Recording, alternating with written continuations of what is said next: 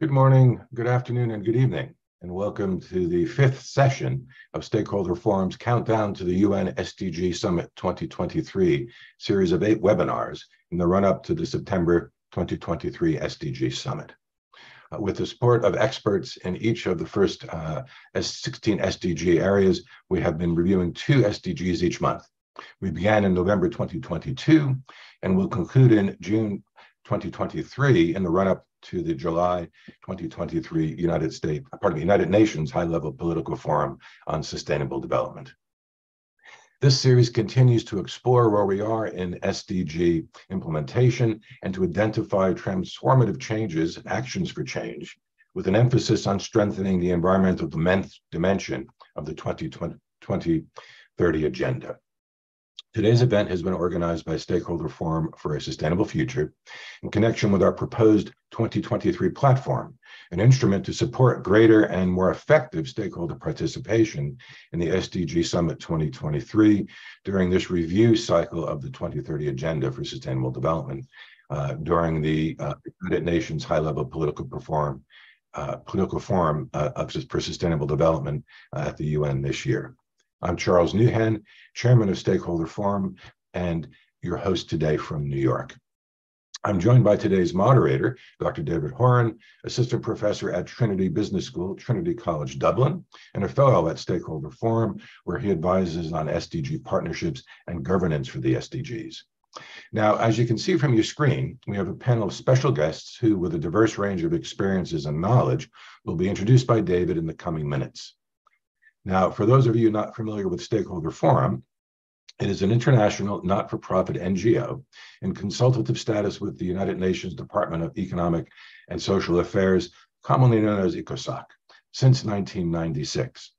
SF has, for more than 25 years, been working to advance sustainable development at all levels and to engage stakeholders in the international forums where decisions are made in their name. Now, a bit of housekeeping before I hand the floor over to our first speaker. Please note that the webinar is being live streamed on YouTube, and a link to that recording will be posted on the Stakeholder Forum website soon afterwards. And as you will see, attendee cameras and microphones are muted and remain so throughout the webinar. While we would certainly like to have attendees participate, we have some 800 registered with us today. So there's really not really going to be opportunity to invite participants in. Now, however, there's an opportunity for all of you to pose questions. Near the end, we're going to have an expert roundtable discussion where we're going to take questions. We will make time for questions. Those questions should be submitted in the Q&A section at the bottom of your screen, not in the chat section. The chat section is for you to communicate with each other. You can post links to matters relevant to the webinar topic. You can share your contact details with each other if you wish as well. So do please, we'll remind you during the course of the webinar to put questions in the Q&A box. And also, you're welcome to scroll through those questions. You'll be able to see them, and you can upvote them. That is, if there's a topic that is of great interest to you, rather than put a separate question in, upvote that, and we'll then be able to focus on consolidated questions, so to speak. However, in advance, I apologize if we can't answer all of the questions due to our time constraints. Now, I'll begin with an introductory comment. We'll have comments from Jan-Gustav Strandenes. Now, Jan-Gustav, our first speaker, began working with the UN on environment and governance in the in the 1970s, actually the early 1970s. He was at the Stockholm Conference in 1972. He's been lecturing about the UN for nearly 50 years, worked for NGOs at the United Nations in New York during the Commission on Sustainable Development years, and has carried out multiple assignments for UNEP. Early in his career, Jan-Gustav worked as a diplomat for Norway's Foreign Office in Botswana and Uganda, and later directed a large aid and environment NGO in Norway for 2 decades. Now, Jan-Gustav is a long-standing member of Stakeholder Forum's Board of Directors and our senior advisor on governance. His most recent achievement with us is as project manager for the Towards Stockholm Plus 50 project, a joint initiative by Stakeholder Forum for a Sustainable Future and the Norwegian Forum for Development and Environment. Jan-Gustav, I'll now hand the floor over to you. Thank you very much, Charles, for introducing me. And as you said, good morning, good afternoon, and good evening, wherever you are on this planet. A set of universal values permeates the 2030 Agenda and its SDGs. As UN General Assembly Resolution 70.1, which contains the 2030 Agenda, was unanimously agreed to by 193 member states of the UN back in 2015, the postulation that these values are universal and bequeathed to every human being is neither irreverent nor preposterous, neither is it erroneous. The SDGs have been grouped together in various ways. The most common relates to the three dimensions of sustainable development. There are SDGs with direct relevance to the environment, some to social issues, and some to economic issues. But they all carry normative relevance. And a designation and discussion according to ethics and values would therefore also be of significance. We have, as Charles said, reached SDG 9 and 10 in our series to the summit in September. SDG 9 is about build a resilient infrastructure, promote inclusive and sustainable industrialization, and foster information. And SDG 10 is about reduce inequality within and among countries. Whereas SDG 9 is a goal that directs itself to concrete measures concerning the economy, SDG 10 also contains direct references to values. The word inequality, which is the imperative word in SDG 10, is a value-laden word, and it contains serious responsibilities for those who have vowed to implement it. The entire 2030 Agenda is permeated by this and similar value-laden associate words, and the text is rich with these references. Almost like couplets in a rhyme, values are connected: inequality, equality, and quality, justice and fairness, access and rights, opportunities and fulfillment. All these contexts are identified and are central to the basic ethos of the 2030 Agenda, which is about transformative change. Already the preambular text of the 2030 Agenda establishes the principle of equality, stating unequivocally that, and I quote, "no one shall be left behind." In the first 5 Ps on people, this principle is accentuated, the promise strengthened. We will, and I quote, "to ensure that all human beings can fulfill their potential in dignity and equality and in a healthy environment." Paragraph 3 in the 2030 Agenda document promises that we will combat inequalities within and among countries. Paragraph 7 states that we will establish a world with equitable and universal access to opportunities. And paragraph 8 gives a solemn promise through establishing interlinked values. And I quote, it states, "we envisage a world of universal respect for human rights and human dignity, the rule of law, justice, equality, and non-discrimination, of respect for race, ethnicity, and cultural diversity, and of equal opportunity, permitting the full realization of human potential and contributing to shared prosperity." SDG 10 consists of 10 targets. A critical look reveals the following. 8 of the 10 has a focus on economic inequalities. 1 has a focus on equal opportunities, and 1 on migration. But inequalities encapsulate much more. The birth of the SDGs spawned a new discourse and generated immediately a number of necessary studies to broaden and deepen the understanding of and implication of each of the goals and targets. UNESCO published in 2016 a lucid study on inequalities named "Challenging Inequalities: Pathways to a Just World." Already in the introduction, this paper and report reveals a hazard of inequalities. The world is converging around high levels of inequalities, it says, and they all matter. A meticulous and broad-based study on inequalities, and with direct reference to SDG 10, the report grasps the global challenge. And I quote, "Inequalities are multidimensional, multi-layered, and cumulative. Understanding and acting effectively upon inequalities require looking beyond income and wealth disparities to capture their political, environmental, social, cultural, spatial, and knowledge features. Untangling such complexity is a challenge we must fully take on if we are to develop policies and solutions that are feasible and sustainable. A more complete picture of how the 2030 Agenda attempts to tackle inequalities emerge when approaching the 2030 Agenda, as we always should, in an interlinked manner. The universal value basis of the SDGs is often ignored and not understood. By employing the universal value base of the SDGs, an interlinked picture emerges combining all the SDGs. For instance, the SDG 1 speaks of equal rights to economic resources. Goal 2 about equal access. Goal 4, equal access to education. Number 5 to gender equality, participation and opportunities. Goal 8 repeats equal participation. SDG 10 is all about equality and inequality. Number 15, fair and equitable approaches, and 16 about equal access. This value basis is thoroughly interlinked and manifests itself best in SDG 16 Target 3, which states to promote the rule of law at the national and international levels and ensure equal access to justice for all.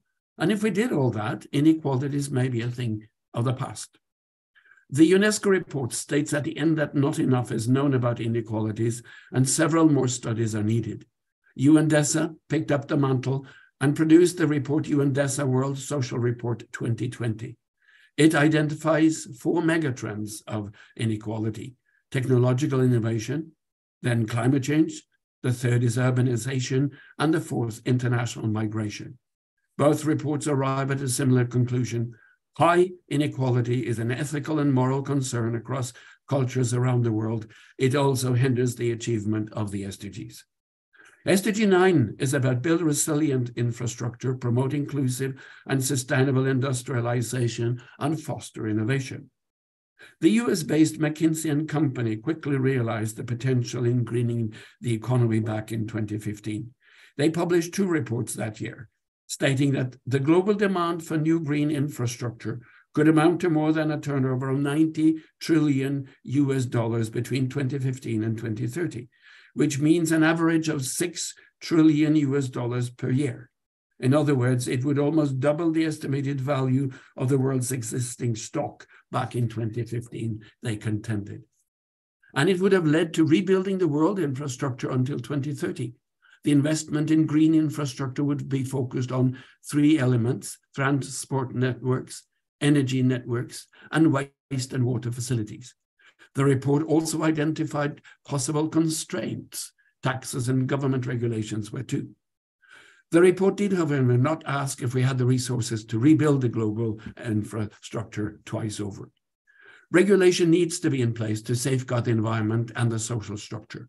The 2030 Agenda lists in paragraph 35 inequality as a cause for violence, lack of security and safety, lack of justice, and poor governance.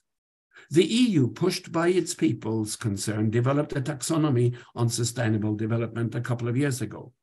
It is established to encourage innovation, encourage investment to implement the SDGs, and to safeguard the environment.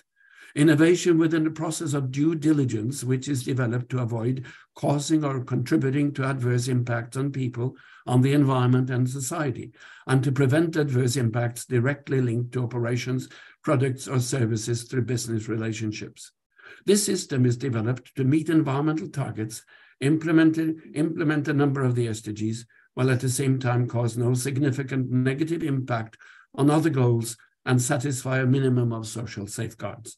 It is indeed an interlinked approach, perhaps to be replicated elsewhere.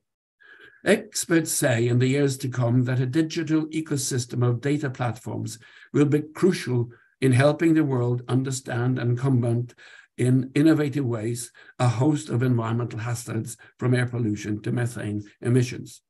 Responding to the triple planetary crisis, UNEP has focused on innovative practices to work on climate change, biodiversity, and pollution. To help tackle air pollution, UNEP is working with partners to find technology and innovation solutions to promote major structural transformations that will enhance environmental sustainability, climate action, and pollution prevention. UNEP is contributing through its digital transformation program and by co-championing the Coalition for Digital Environmental Sustainability, digital initiatives to leverage technology to halt the decline of the planet and accelerate sustainable finance, products, services, and lifestyles. Our first focus is on managing freshwater and air pollution. UNEP is also backing up UN Biodiversity Lab 2.0, which is a free open source platform that features data and more than 400 maps with spatial data on nature that will help decision makers put nature at the heart of sustainable development. It also offers visualization of the natural systems that hold back natural disasters, store plant warming gases like carbon dioxide, and provide food and water to billions and help prevent disasters. Good things are happening. Our question must be, is the scale for these things large enough, bold enough, and fair enough? A final consideration from the UNESCO report on inequalities combine the challenges embodied in SDG 9 and 10 and directs us to SDG 17, challenging us to develop partnerships on an equal level with all parties involved. And I quote, "Countering inequalities requires robust knowledge, but knowledge alone is not enough. The challenge is to improve the connection between what we know and how we act, to mobilize the knowledge of the social and human sciences to inform policies, underpin decisions, and enable wise and transparent management of the shift towards more equitable and inclusive societies. And in this sense, investment in knowledge is a down payment for informed change." Thank you so much for your attention. Jan Gustav, thank you ever so much for setting the scene, but also for being one of the few people in the world who could so well integrate just the importance of the interlinkages with the SDGs and, of course, the challenges that we face today. So thank you very much for that. Now, please welcome my colleague, Dr. David Horan, who will introduce our panel of experts. David is an adjunct research fellow at University College Dublin School of Politics and International Relations and at the School of Business. Since 2018, David has been conducting research on data and governance frameworks for the SDGs with a focus on multi-stakeholder partnerships and their role in supporting effective and equitable implementation. He is the author of A New Approach to Partnerships for SDG Transformations and Towards a Portfolio Approach, Partnerships for Sustainable Transformations. From 2018 to 2020, David was a visiting scholar at Columbia University Center for Sustainable Development and the UN Sustainable Development Solutions Network in New York. David, thank you for joining us, and the floor is yours. Thank you very much, Charles, for the introduction, and to Jan Gustav for your valuable comments. On behalf of Stakeholder Forum, I'd like to welcome everyone to our discussion of SDGs 9 and 10. We have 6 excellent speakers. As in previous webinars, each speaker will first discuss their recommendations on ways to enable integrated approaches. This will then be followed by questions from the audience. Please submit your questions in the Q&A section, and I will now briefly introduce the speakers to everyone. First, you will hear from a pioneer in the field of sustainability and ESG services, Ms. Stina-Lise Hattestad-Bratsberg, partner at KPMG Norway and head of strategy and transformation at the EMA ESG Hub. Second, we are delighted to have with us a lead author of the Steering Research and Innovation for Global Goals Strings report, Dr. Tommaso Chiari, senior researcher at UNU Merit, United Nations University, and the Science Policy Research Unit SPRU at the University of Sussex Business School. Our third speaker is a leading expert in capacity building for digital transformation, Dr. Lidia Stepinska-Ustashak, area leader in international collaboration and partnerships at the Center for Foresight and Internationalization at Lukasiewicz Institute of Organization and Management in Industry, ORGMAT. Fourth, we are really delighted to have with us a global change leader in fostering better knowledge systems for sustainable development, Ms. Andrea Ordonez, director at Southern Voice, a network of 60+ think tanks from Africa, Latin America, and the Caribbean and Asia. Fifth, we are delighted to have also with us the global lead of the second edition of Southern Voice's flagship initiative, State of the SDGs, Dr. Sajed Amin, Deputy Executive Director and founding head of the Policy Solutions Lab at the Sustainable Development Policy Institute, SDPI, in Pakistan. To finish off, we will hear from a leading expert in transformational policy advice for achieving the SDGs in fragile contexts, Ms. Radia Sawi, Chief of the Energy Section Climate Change and Natural Resource Sustainability Cluster at UN SDGs. We are very grateful to have you all here and we look forward to your contributions. I would now like to pass the floor to Ms. Stina Hattestad. In light of your extensive experience in ESG consulting, we would be very grateful for your recommendations. Thank you so much, David, and thank you for inviting me to this panel discussion. I've been looking forward to it, and I've also been lucky working with the SDGs for a very, very long time. My experience is totally from the business world, and actually, the SDGs is a game changer for the business world. When they came back in 2016, they were like a working plan for the whole world. And we didn't have that before. And as Jan Gustav was telling us, it's really an interlink between all the 17 goals. But how it's been devolved and experienced through business world is that a lot of the businesses, they are looking at those SDGs where they have their largest impact. Where do we have the largest impact? What is material for us? And then they're picking out some SDGs that they really can have an impact on and working very tight with those SDGs. But the experience that we see is that more and more businesses understand that we have to have a more holistic view on the SDGs as well, and see how everything fits together and see how one goal impact the others. And today it's focused on 9 and 10, and I will give some examples and I will concentrate most about 9, but 9 won't happen in a good manner without taking care of 10. And I think it should be not a question of how, not a question if, but it's just a question of how everybody can be included. So let me start with one of the things that I often say when I work with business world is that just start with a need. Start with the need that the people have out there and try to decouple from what is the existing way of solving that need. Because if you do that, you look at solution and innovation. And in this case, we're talking about infrastructure in a large scale, totally different. And for instance, in Norway, we are so lucky. We are almost not having any cars driven by diesel or heavy fuel anymore. It's all EV cars, very many EV cars. But what we do is that we still fix the need that somebody's going to move from one place to another, but we're fixing it with a car. So the same amount of people is standing in the same long lines, and people can't go into some of our cities some days in the year because of pollution. So we need to, I'm not saying that EV cars is not the right solution. It's one of the solutions, but it's just to give you an example that it's not always just to find a solution. That is to adjust the way we solve a need today. So this is an interesting view of looking at things. And for instance, if we take this issue around transport moving in and out of cities and the infrastructure around it, when we talk about transport, I think it's about 80% of the cities and municipalities that are certain state size globally, they are located by an ocean or a sea.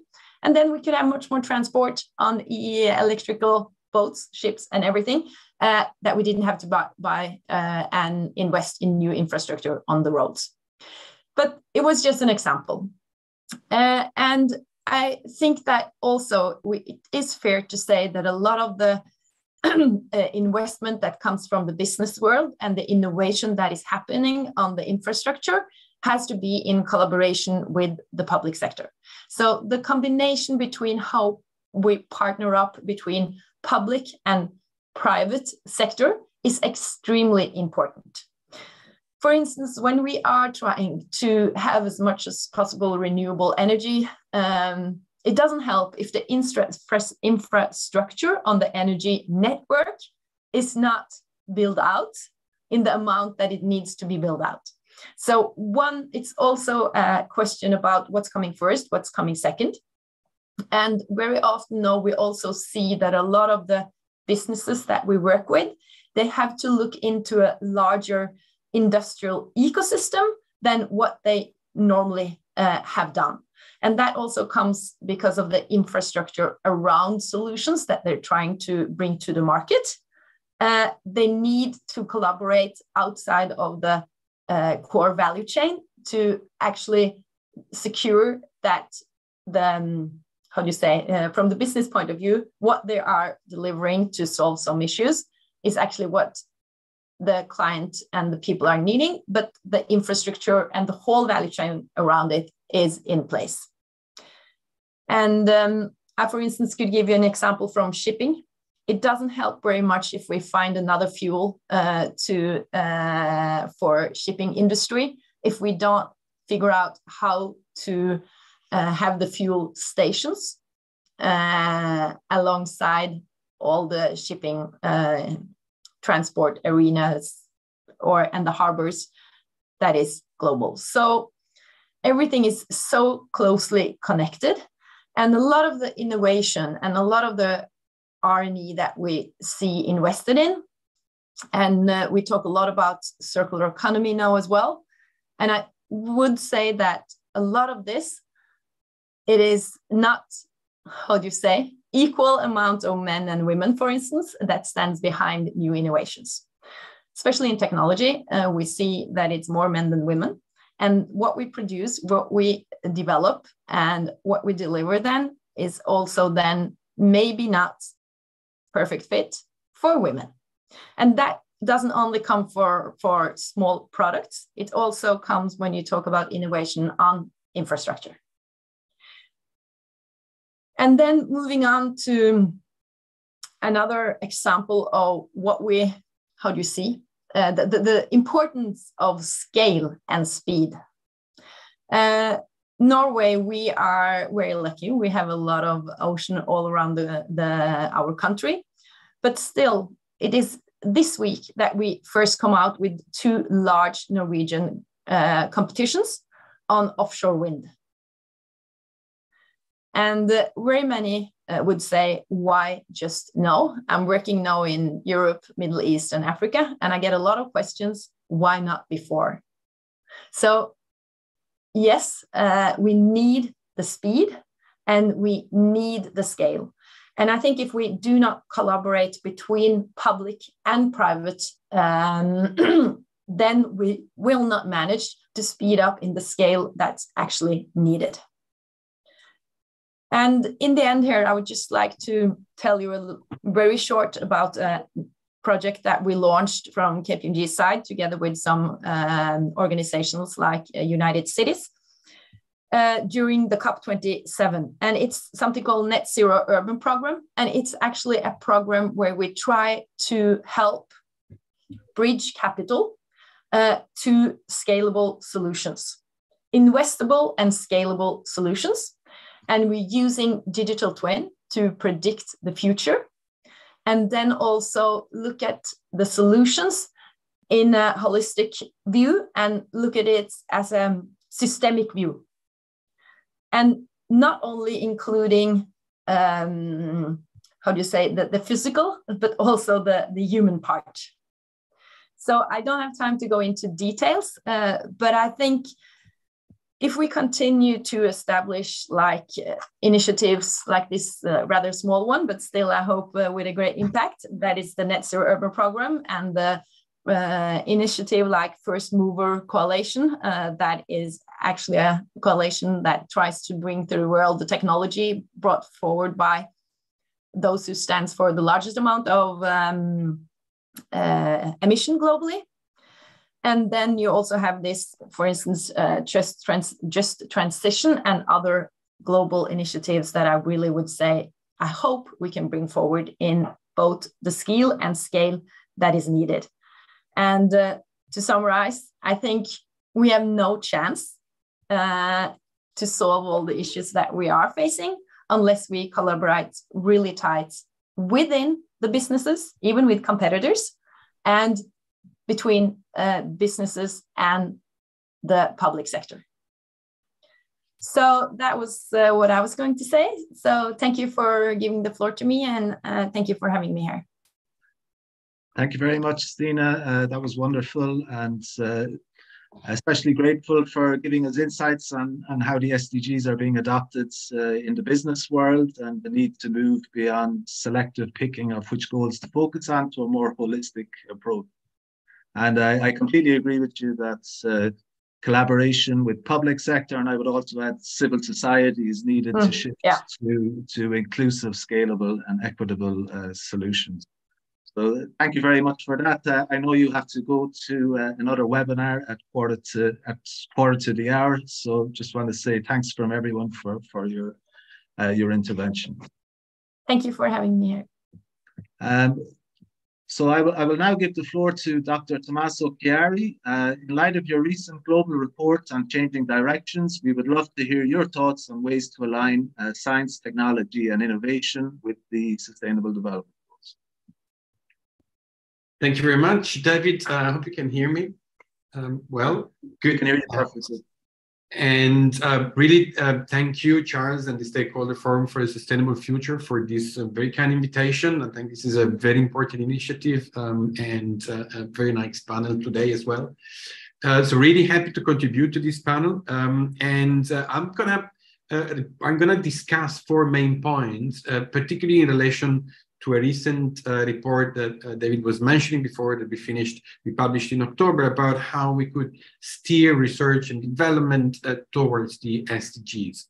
And I think some of these points will resonate quite well with what Stina has been presenting, which I think was extremely relevant, but also what Jan Gustav was mentioning before. So I will touch on those main 4 points. The first one is about who decides, so looking at the role of inequality in defining innovation trajectories, in defining what is innovation. So not just the impact of inequality on innovation, but the other way around, which will lead me to talk a little bit about the need for capabilities and how these need to be more distributed, particularly in low and middle income countries, in order for stakeholders in these countries to participate in the innovation process. The third point would be about the impacts that innovation has on inequality. And the fourth point would be about the need for more research which looks at the synergies and trade-offs and complementarities and non-complementarities between the different SDGs. And then I hope I have a little bit of time to say some of the recommendations that we discuss in the report, but very quickly. And then I'll just leave the floor for the discussion. So on who decides, I think this is very important, because I think we all agree about infrastructure and diversification being essential to economic development, but which infrastructure, which diversification is a different matter, and is probably the matter. So we can obviously use tools from smart specialization, mapping of diversification opportunities to understand which are the areas in which countries or regions can move, but which directions this investment will take depends on who participates and who takes decisions in those investments. And I think the example here that Sina was making is extremely relevant. We can think, for example, about the share of researchers in medical sciences, the inventors in medical sciences. We know there's many fewer women inventors than men inventors in medical sciences.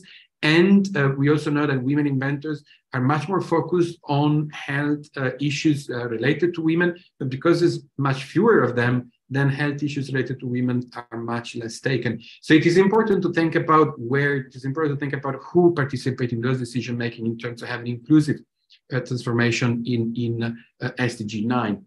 And for this, I think it's important to think about how we can improve capabilities across the world, across stakeholders, across different areas.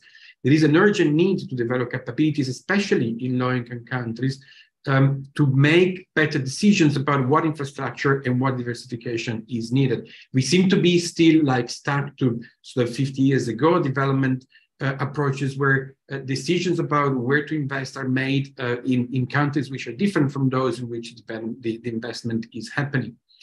So in our study, in our strings report, we do show that there's been a very good improvement in the research and development and research on SDG 9 in low-income countries and middle-income countries, but we also estimate that the contribution of low-income countries to R&D is around 0.2%. This is a hugely low number if we think about the capabilities which are needed in order to develop the competences to then make decisions, in order to invest, in order to diversify. If we think about patenting activity, we're talking about 0.02% in low-income countries, which is really a small number. And these capabilities, I think, are needed both in the private sector and in the public sector, where some of these decisions are made. The third point was about then the impacts that innovation inequality has, the innovation has on inequality. So beyond the capabilities, which I think is essential, also voice is essential. I connect back to the first point. Who participates in decisions about innovation process determines what is the impact of innovation. So if we think about innovation per se generates inequalities. I think this is because of innovation properties. It's based on accumulated knowledge. It is path dependent. It is uncertain. So when we do innovate, we have to think that inequalities will be created. And as we know, there's also lots of non-foreseen consequences of innovation. Think about, pollution, think about water pollution, think about building a dam in rural areas to serve electricity in urban areas. And all these consequences that are not foreseen before then tend to be, again, unequally distributed across the population. Think of climate shocks these days, so on and so forth. So it is crucial to combine policies on structural change with policies on inclusion. And this is not only because there's a moral statement there, as was mentioned before, that we should make technologies which are relevant for everybody, but also because by not increasing inclusion, by not increasing the distribution of opportunities, we're losing a huge amount of talents which are not participating in the innovation process. We know, for example, again, that most of the innovators come from privileged families, wealthy families that live in areas where they have already contacts, they go to good schools, so on and so forth. Those who are not privileged, they are much less likely to become innovators, ceteris paribus, having the same IQ. So again, we're losing a lot of innovation there, which could be included, which could be an essential source for SDG 9 while also addressing SDG 10. And fourth is a need for research to better understanding synergies and trade-offs between SDGs. So there's very little research, there is some, but there's very little research which looks at how technological responses relate to complex underlying issues such as inequalities, gender inequalities, education, conflict, so on and so forth. So for example, we see that most of the research which is done on science, technology, and innovation, SDG 9, is carried out mainly in relation to technological solutions, such as those related to SDG 7 or SDG 8, so affordable and clean energy, decent work and economic growth, but much less related to quality education, SDG 4, reducing inequality, SDG 10, which we're discussing today, but also poverty, SDG 1, or peace, SDG 16. So focusing mainly on technological interventions in isolation undermines our capacity to investigate those synergies and tensions between how we innovate and the impact that this innovation may have, and again, losing, because we're leaving behind people who may be involved in the innovation process. So some of the, so very quickly, just in the one more minute, just say some of the interventions that we think might be relevant from the research side in order to improve the alignment between science, technology, innovation to the SDGs, particularly addressing inequality, is first of all, funders and researchers and international organizations should ensure that funding of research is directed toward SDG-related issues. And this may include investing more in low-income countries, which are doing much more research related to SDGs than in the global north. There should be more focus and increased funding on research that underlies these issues of deprivation, inequality, and conflict in connection to the other SDGs. There should be more focus on areas which connect several SDGs. Again, there are areas of research there are research which do connect to many different SDGs, and these are very important to understand the relationship, the potential trade-offs, the potential synergies, but we need more research there than it is currently done, that is currently funded. And we need to involve a more diverse set of actors in research funding decisions so that we give more opportunities to define the directions of innovation. So we need to promote a rich diversity of pathways, of science technology pathways that can address in different ways SDG challenges in ways which can be, again, very diverse according to locations, but also according to different stakeholders. And we put forward the potential design of potential accountable initiatives to strengthen science and technology innovation governance and support more open and inclusive process of deliberation and prioritization, including potentially a global platform observatory to conduct regular scrutiny, regular surveys, regular understanding of which research and innovation investment is done, with whom, and this may be part of the current UN system or may be a different organization. I'll leave it there because I think I'm running out of time, but happy to share more of these details in the chat, and thanks again for listening. Thank you, Tommaso. Very important insights there, and I think as we move forward in the coming years, those insights are going to be even more important as technology develops. And I think we all need to be aware of the role that participation plays in deciding what technologies will develop and how these will shape the impacts, and the need for capabilities to have a proper debate about all of that. So thanks a million for that. I will now give the floor to Dr. Lydia Stepinska-Ustaszek, and we look forward to your recommendations on ways to manage trade-offs from digital transformation. Thank you very much for invitation and for having me here. Good morning, good afternoon, and good evening. I have the pleasure of working for the Institute for Management and Organization in Industry Orgmash, which is part of Łukasiewicz Research Network, the third largest research network in Europe, consisting of 22 institutes working on innovation for digital and green transformation in all sectors. I am also honored to represent the Europe region in the group on capacity building initiatives, which is an advisory body to the International Telecommunication Union, a UN agency specializing in telecommunication in ICT. This group gives its opinion on capacity building activities and programs that are implemented by International Telecommunication Union in all regions. Therefore, today I would like to share with you my observations and experience gathered both in the GCBI and in the research work of my institute. When we are talking about the interdependencies between SDGs, it's worth noting that both the pandemic and the current geopolitical situation closely linked to the war in Ukraine and its social and economic consequences have strongly reinforced these interdependencies. As analysis confirm, the linkages between the most affected SDGs are intensified, and their impact on the goals is currently increased. Current emerging challenges for the implementation of SDG 3, SDG 4, SDG 8, 12, and 13 can impact further implementation of the SDG 5, SDG 10, SDG 17, and SDG 11.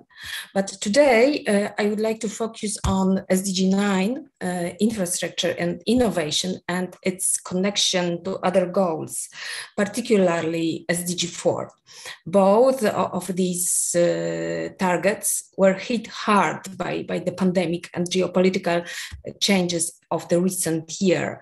And now, when we stand on the threshold of a decade of uncertainty, they require a serious strategic approach, revision, and setting of new priorities. The current economic situation, inflation, problems with raw materials and supply chains do not encourage investment in innovation, research and development. Both countries and private companies are being forced to reduce investment, and it is not surprising that investment in R&D is being reduced first. The negative impact of the pandemic on the quality and accessibility of education has been analyzed and commented on many times in the public debate, so it does not require further explanation. But I would like to highlight that hopes and plans for new technologies that will facilitate access to quality, personalized education supported by development of artificial intelligence are now being verified by the economic crisis on the one hand, and by the rapid development of artificial intelligence that is escaping regulation and ethical standards on the other hand. Our institute published a study earlier this year titled 7 Technology Trends That Will Change the World. Among them, at least 4 are directly related to achieving SDG 9. Let me refer to just a few examples. The first is development of smart grids and high-tech energy storage facilities. And this trend will not only support the green transition, but will also prevent power shortages in industry through intelligent power management. The second example is growth of in use of nanomaterials. Nanotechnologies are categorized as so-called frontier technologies. Such technologies can have a tremendous positive impact on economies and societies, and also the development of related technologies, as well as the achievement of the goals of sustainable development. Application of hydrogen in steel production will support decarbonization of the steel industry. And the next is development of drone technologies. Scientific analysis has highlighted 3 technologies in this trend area: traffic management and automation of work, drone systems as part of 6G networks, and cybersecurity of unmanned aerial vehicle systems. So when we look at the goals of education, SDG 4, one of the most critical indicators is the percentage of lifelong learners. This is a very important indicator, and its importance continues to grow. Why is this the case? Just because we are seeing a growing demand for new sets of skills related to the development of technology, the circular economy, and the climate challenges. And it's clear that formal education is not enough for many reasons. Upskilling will be crucial to address the skill gap. 2023 is European Year of Skills. Having a workforce with the skills that are in demand contributes to sustainable growth, leads to more innovation, and improve companies' competitiveness. What's next? To conclude, it's time to restore synergies between these 2 SDGs, SDG 4 and SDG 9, which should reinforce each other if we are going to navigate through this decade of uncertainty effectively and safely.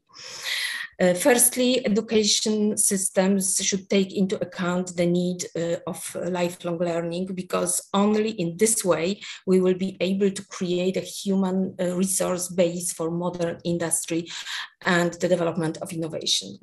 Secondly, educational programs for universities should be created in close collaboration with the private sector. Otherwise, formal education will become useless from the perspective of the labor market. And I can repeat after the first speaker that only cross-sectoral collaboration will lead to appropriate solutions. So this is exactly what I wanted to highlight today. Thank you for the floor, and thank you again for having me here. Thanks a million, Lydia. That was really great and nicely complemented the previous speakers. Thanks very much for highlighting how the pandemic has led to a drop in R&D investments and access to skills and education, and for a quite comprehensive overview of different technologies that are developing and the need for lifelong learning and skills investment, and also for emphasizing the theme of participation. So I'll now pass the floor to Dr. Sajed Amin. In light of the report you are leading for Southern Voice, we will be most grateful for your insights. Thank you, Dr. David.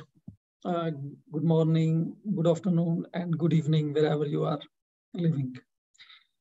I think given very limited time, I'll try to make 5 points that I'll be slightly then briefly explaining. But I think we are really meeting at this point. It's a very critical time for SDGs agenda, particularly in terms of inequalities, for 2-3 reasons. We are left with just 7 years to touch the mark of 2030. And there are 2 very important things that are happening. Number one, we were slow on meeting inequality agenda, actually. More than other goals, we were lagging on this target. And I'll just explain that why did we lag on this inequality. But more importantly and worryingly, some of the recent happenings, you see the COVID-19, one most important, now Russia's invasion in Ukraine, are actually not only reversing the progress on this SDGs 10, or in general overall inequality in all other goals, but also introducing new forms of inequality. I mean, the digital divide as a catalyzing factor for inequalities from education market to labor market were not as much critical as it is now after COVID-19. And particularly the responses, I think the worrying part is in terms of SDGs 10 and inequality, that the policy responses to these crises are actually further strengthening those inequalities. You mentioned our State of SDGs report. I think it's really interesting. The central theme that we are taking up at this report is that what are the long-lasting inequalities that these crises like COVID-19 has produced, which can really pose a serious risk to SDGs agenda. You see, the learning outcomes are now dependent on your access to internet, how good you are covered. And these are not creating inequalities within countries, but across the countries as well. The countries having low coverage, low internet quality, they are suffering more of these losses. And at the same time, within countries, these losses are very disproportionately distributed on those who are already most vulnerable. And again, another worrying point is like those who are most affected by, for example, COVID-19, the poor, the workers who are working in informal sectors, they are least likely to catch up in the business as usual model, if you see. I mean, there is a fundamental, the findings that we are finding is that fundamental change in skill demand. There is now new skills in the market which are in demand. The skills, elementary skills in the informal sector skills, they have been sort of eliminated. They are now overcome with the new skill sets. And those who have gone jobless, they have very less chance of being rehired because their capacity to skill updating, skill uplifting is very limited actually. So that is the second, I think, the very important point, that there is a reversal, but more importantly, there is new types of inequality. And that, I think, is the major contribution that our State of SDGs report, second edition, is trying to make. We really identify the new and long-lasting inequalities that COVID-19 has produced in education sector. It has created a permanent learning divide. In the labor market, it has created a permanent, long-lasting divide of your access and capabilities to access to labor market. And they do have an intergenerational impact. So that was my second point. At a macro level, if you see, Russia's invasion in Ukraine has created a big gap across the countries. The countries, those who are already debt distressed, the rise in commodity oil prices has really limited their capacity to finance those people who are really suffering from the food inflation, for example. So this is, again, a very differentiated impact that this crisis has done on this one. For example, I'm speaking from Pakistan. When in 2015, I was leading the work on SDGs localization in Pakistan, we were developing the framework. We were really more hopeful than we are in 2023, 7 years. Number 3 point is actually, I think the one of the thing that needs to go, I mean, there can be a question that what needs to be done. But before that, I'll just take one point also, that when there are new inequalities, new shapes of inequalities, there are some new players that needs to be factored in. And that comes to your question on partnerships. Who are the stakeholders? I think one of the key stakeholders that has been less focused on, that is the central banks, actually. The central banking, the IMF. It has become really critical now that for, and even if you see the SDGs 10, it has a direct 10.4 goal target, most probably. That is exactly related to the IMF's fiscal space and other policies. And this is linked to the ongoing crisis, actually. If when you are in debt distress, you go to IMF, there is a consolidation policies, actually. And those consolidation policies are putting skewed burden, disproportionate burden on the poor, the vulnerable. For example, if you have to go for stabilization, the standard toolkit of IMF is raise energy price hikes, raise policy rate, cut subsidies, go for austerities. All this burden goes to the poor people, those who are already most vulnerable there. And at the same time, the capacity of the governments, I mean, Pakistan is the recent example, to support those who are vulnerable and those who are suffering these losses is very limited. So I think one area that we need to expand on is to bring in a more vibrant discussion on role of central banks and the role of IMF in these going next 7 forward. That will be very critical if we really have to bridge the divide between the developed world and the developing countries, Africa, Pakistan, South Asia, and many other countries. The question is, what can be done? I'll just close with on this one. I know the very limited time. Number one, we need to shift our focus from inequalities of outcome, like income inequality, like wealth inequality, because they are the symptoms of a more deep-rooted structural inequalities of access to health, access to education, entry to labor market, entry to skill development market, if social protection availability. This is actually producing the outcome inequalities. And I think I would again, I'm sure Andrea will be speaking more on it most probably. This is one major contribution that our report will be bringing, that what are those structural inequalities which are shaping these inequalities of outcome that needs to be considered.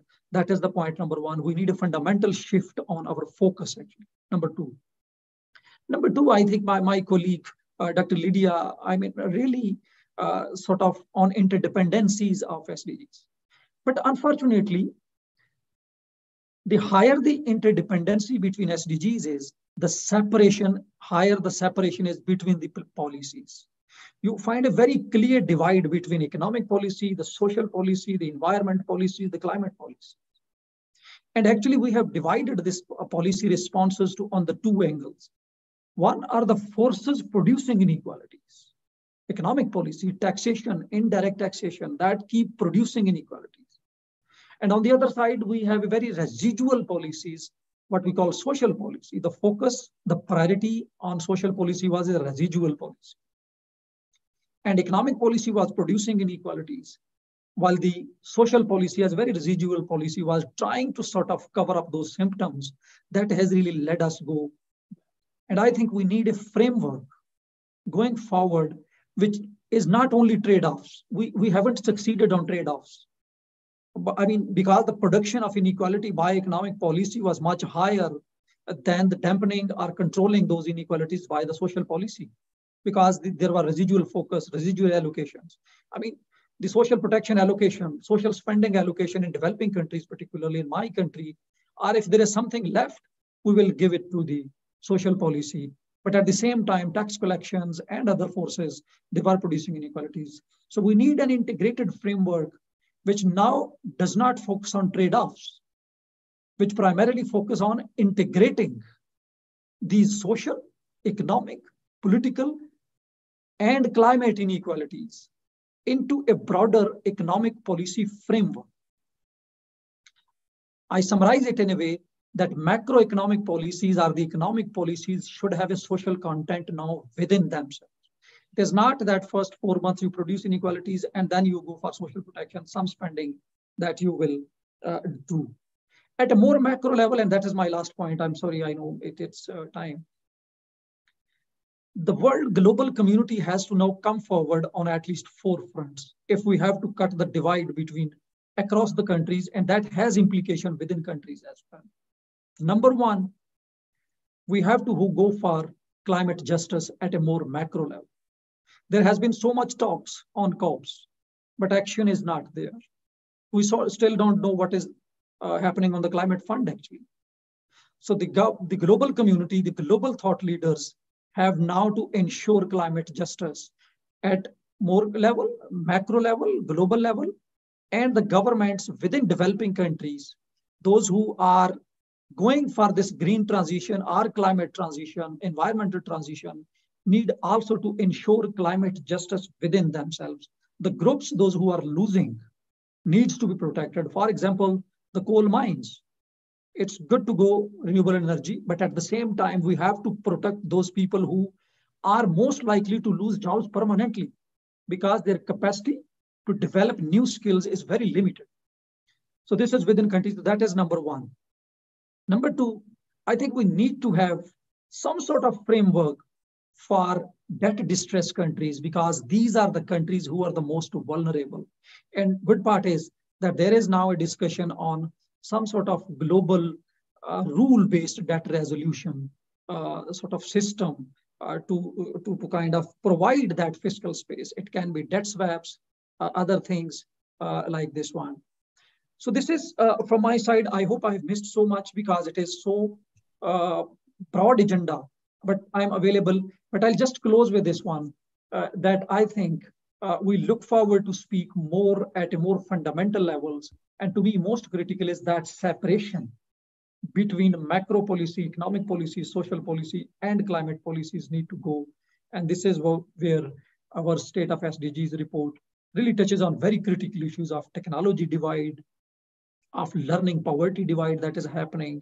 So I think we need a more fundamental shift in discussions, focus, new stakeholders, and the new tools and instruments that needs to be developed for the new technologies and the new kind of inequalities.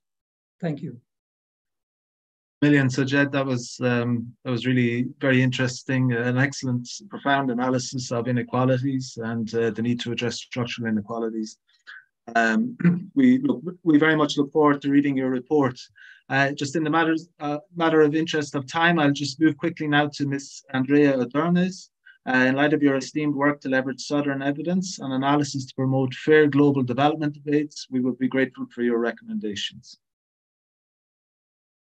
Thank you very much for having me, and it's great that we get an opportunity with Sajid to share some of the initial reflections that our State of the SDG report is putting on the table for us.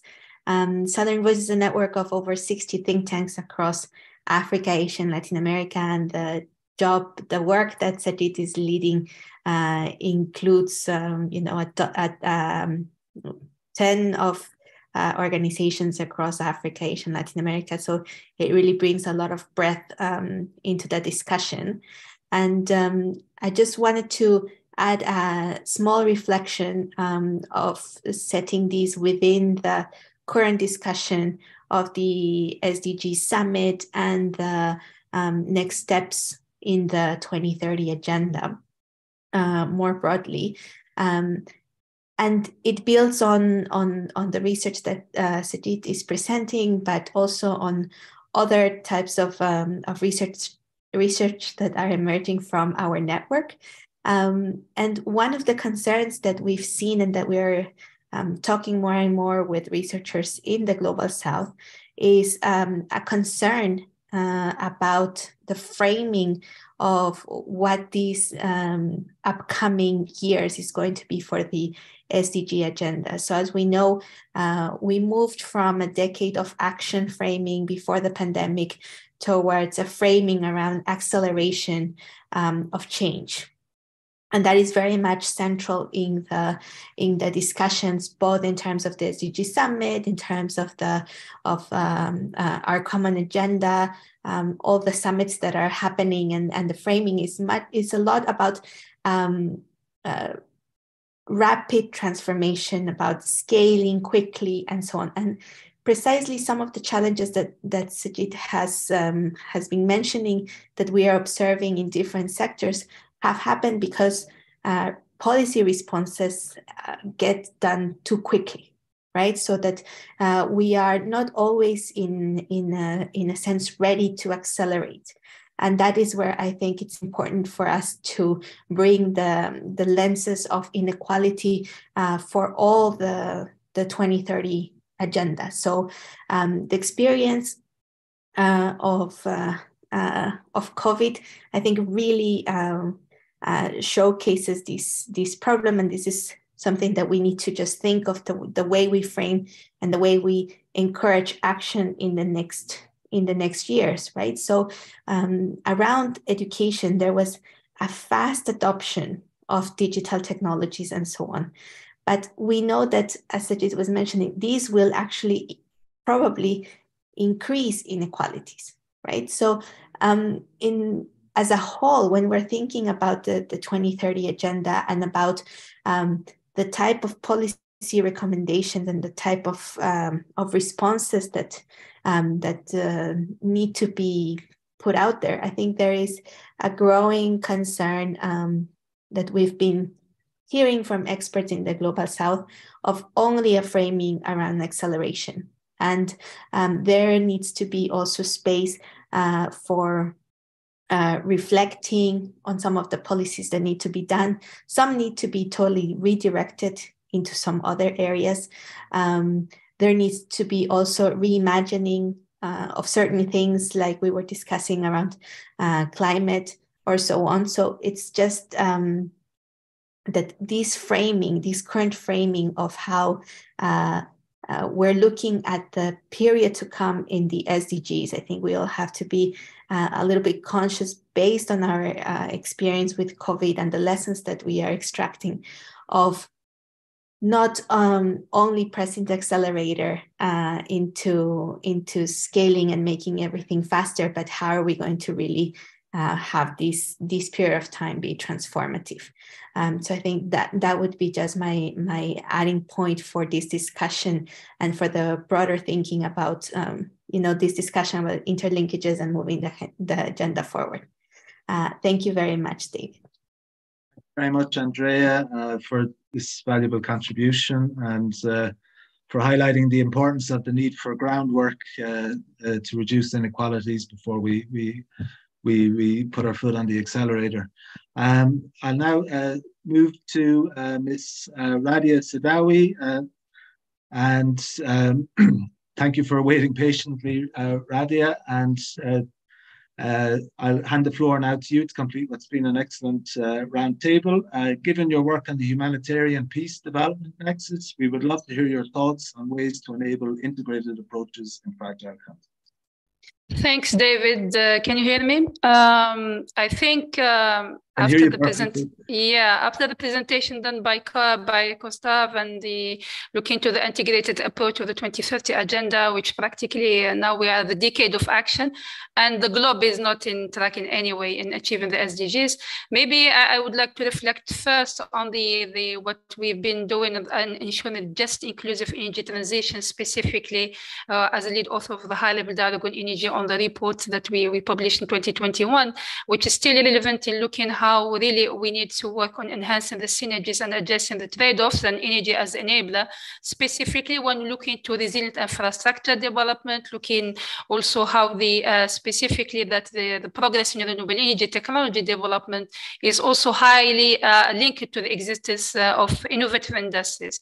So technically speaking, at the same time, when we look at on the other hand of the energy transition, we need also that the need of the systematic shift to new sources will lead to earlier retirement of fossil fuel infrastructure, but also looking to upscaling the infrastructure and mining, and all of that has negative implications for this industry. Sometimes less proactive policies also and measures as highlighted by previous speakers on this aspect. So maybe from our perspective, looking that the policymakers, businesses, societies, or as a whole need to really go beyond what was done and look collaboratively, but we need to ensure that no one is left behind. Really, no one is left behind, and everyone is on board.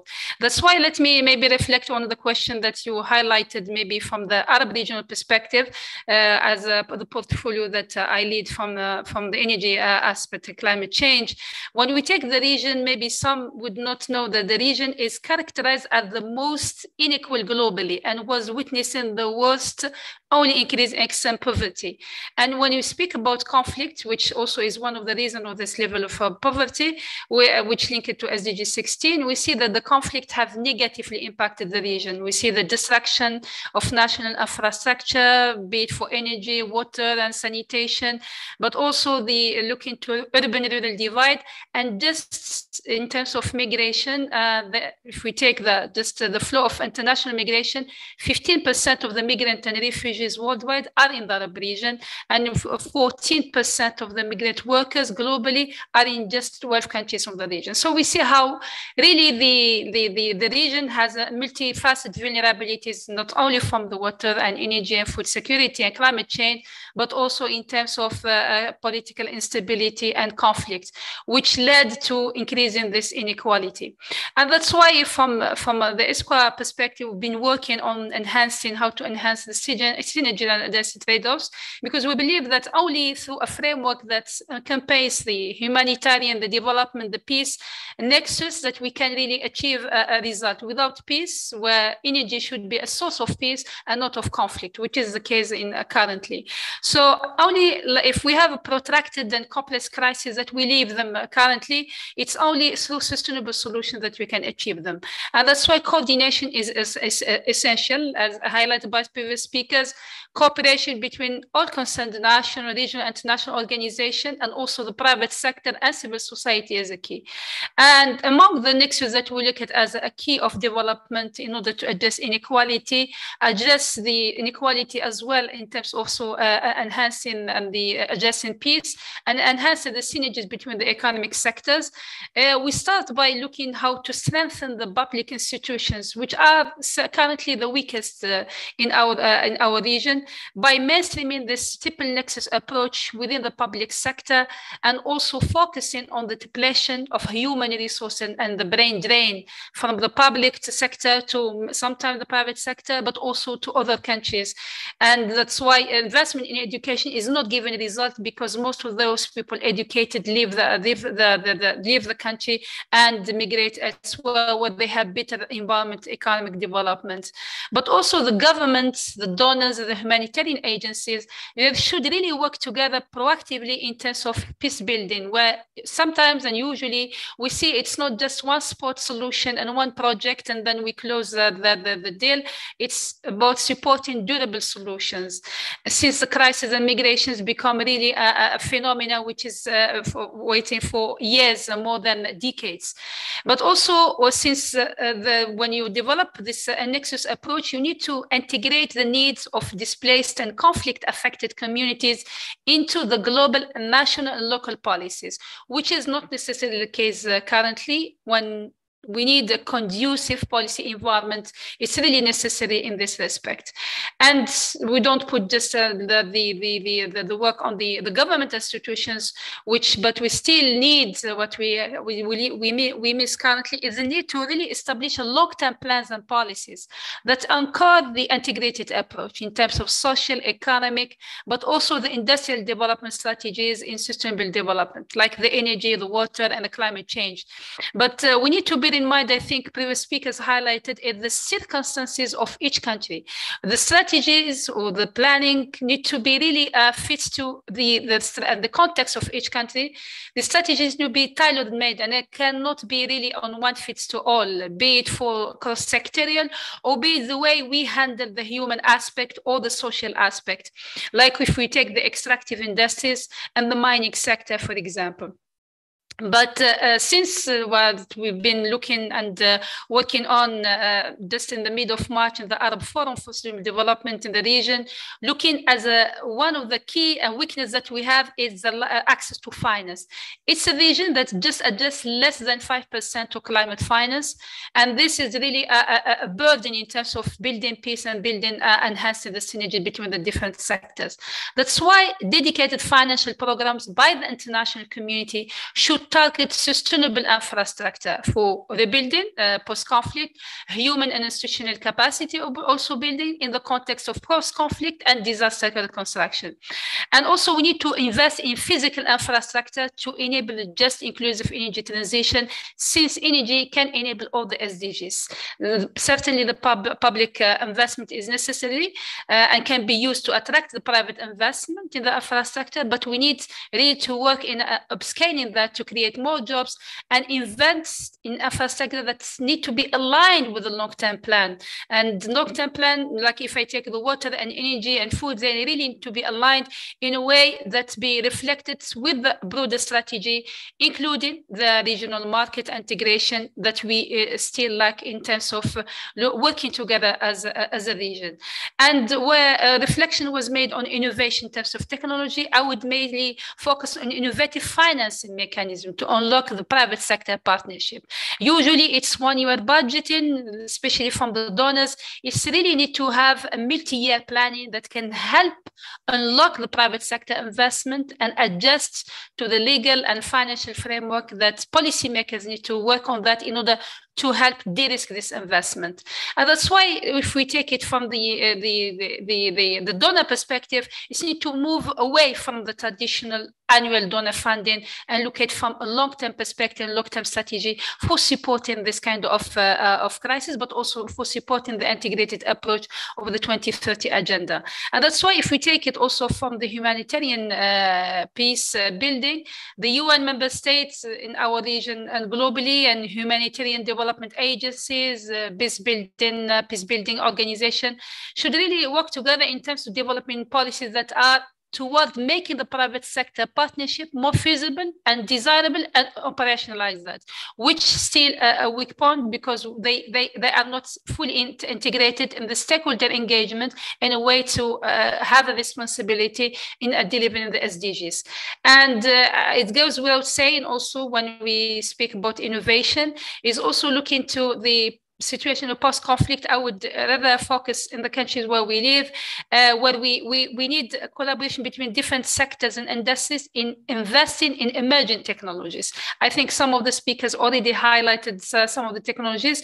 I would just reflect that in a region what has a huge potential in renewable energy, a huge potential from hydrogen development, this need to enhance also the dialogue between European other markets with the Arab region in order to unlock these resources. And I want just to conclude, since the time is also over, in order to say that really collective outcomes that can only reduce the need and reduce the vulnerabilities over multiple years of work. It's not just one installment toward 1 year of work. It's need really a long-term perspective. And I don't think that 2030 is there. We still have a way to work and enhance the synergies and address trade-offs, and only through collaboration that we can do that. Thank you very much. Thank you very much, Radia. That was really excellent, and great to learn about UNESCO's work on the Nexus approach in the Arab region. Clearly, it's an example of multiple crises interacting, and the need for policy mixes, coordinated investment, and supported levels to effectively deal with that. And thanks for those examples. Okay, so I think we will now open the floor to Q&A. I know we're running a little short on time, but I would just ask the speakers to turn on their microphones and cameras, and maybe we can have a quick round or two of questions. If you could limit your answers to a minute so that everybody will have an opportunity to answer, that would be great. There's quite a lot of questions in the Q&A, and I think just in light of the discussion we have had here today, I think it's just something which is quite topical at the moment is what are your opinions on the open letter calling for a halt to AI development for 6 months? I think it cuts to some of the issues that we've been dealing with today. Why should developments be decided by, certain countries or industries or technology developers? And they were specifically calling for the need for governance frameworks and better managed development of technologies going forward. So it's really just an open question, but, why should a small number of people decide how our development goes, and how can we put in place structures that make it work better for the SDG? Is there anyone who would like to start?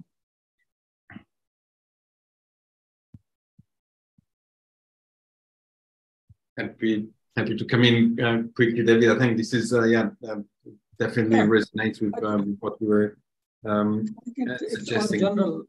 On a general note, actually, I think this exercise has already been there, engaging a more broad-based engagement on identifying even at a country level. For example, when I was sort of developing SDGs localization framework, it's not the government actually which was deciding. We went to the people in different districts, those who are really at the ground level, and from there, we had a 3-level steps to go on deciding what is the SDGs localization agenda of Pakistan, for example.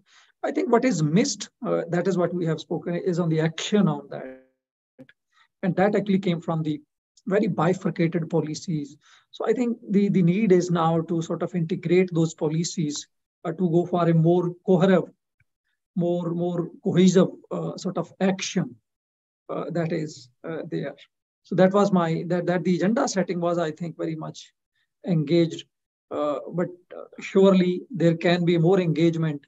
What is missing? There can be reprioritization at country levels, national levels, that what are the top 3, 4 that needs to be picked up, because we understand that not every country will be going to achieve all these SDGs. Thank you.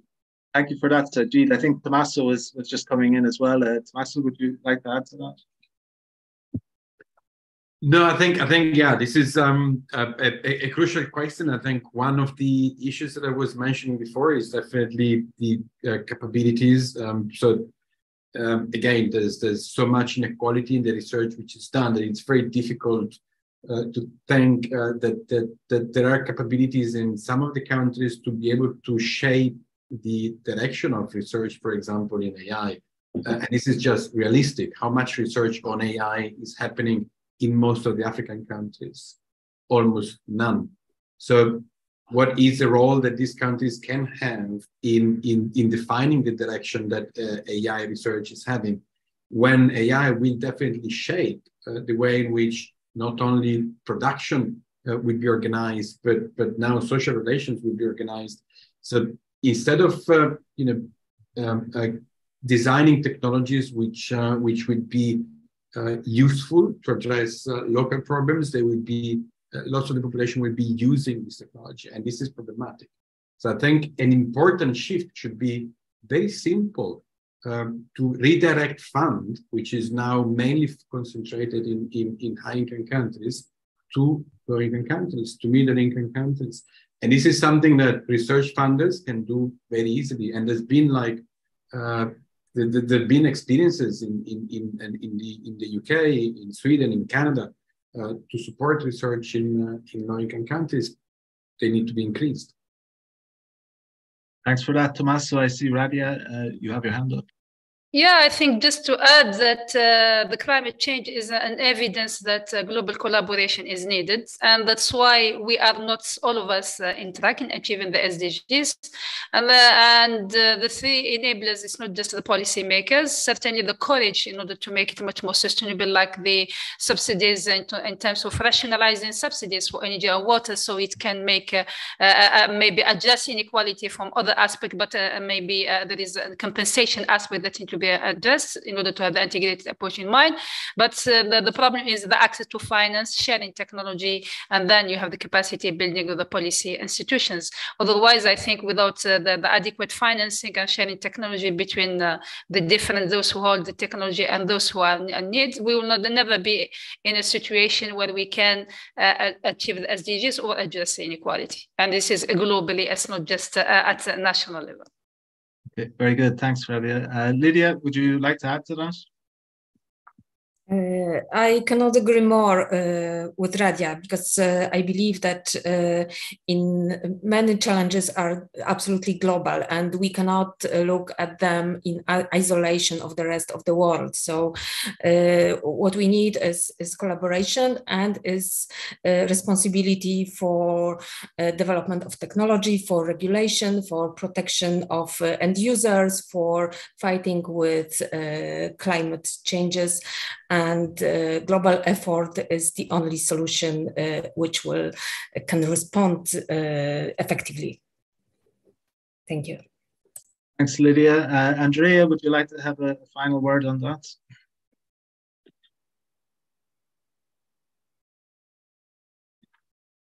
I think Andrea has left, actually. She dropped me a message that she has to. Okay, very good. Thanks. I'm conscious we're coming up to 1:30, and just to close out before I pass to Irena, I just want to say, first of all, I think it's been very interesting to juxtapose goals 9 and 10. A lot is in this way, and to discuss the need for integrated approaches. I think it highlights the importance of tackling the SDGs in an integrated and not a siloed way. So, when we're looking at increasing R&D or innovation, we need to be thinking about how this can help to reduce inequalities and the broader interactions across the agenda, and similarly for manufacturing. So I would just like to thank all our speakers and everyone that tuned in for participating today. It was a very fruitful discussion, and I'll hand over now to Irena for closing remarks.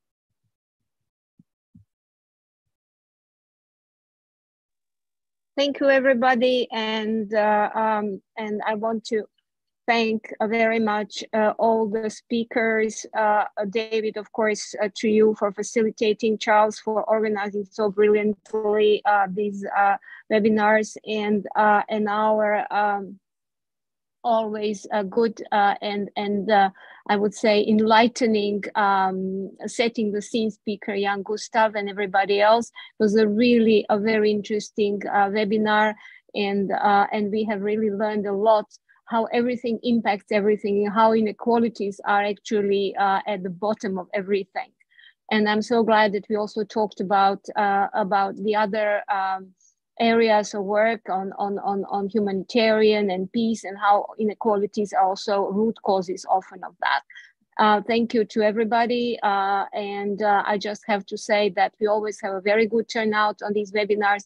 We get a very good feedback, but they are not end in themselves. So we are hoping to very soon organize communities of practice, and we are counting on all of you to continue this work in the run-up to the SDG Summit and beyond. And now I would just like to close by saying that we are having another webinar that will address the SDGs 11 on cities and 12 on sustainable consumption and production.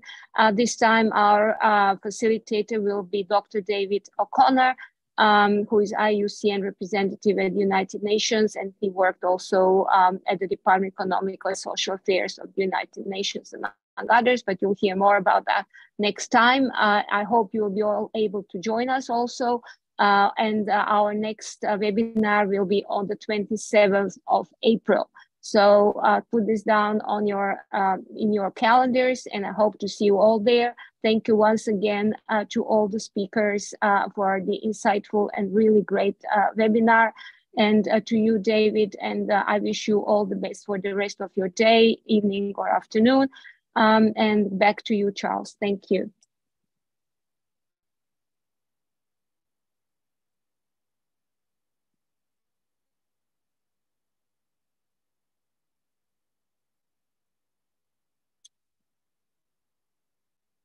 I think we have lost Charles. Yeah, it looks like we have. If we have lost him, I just wanted to close then the webinar. And thank you all, everybody, and see you next time. Bye. Bye-bye. Thank you. Thank you very much. Thanks, everyone. Thank you. Thank you. Thanks, Bye-bye. everyone. Bye.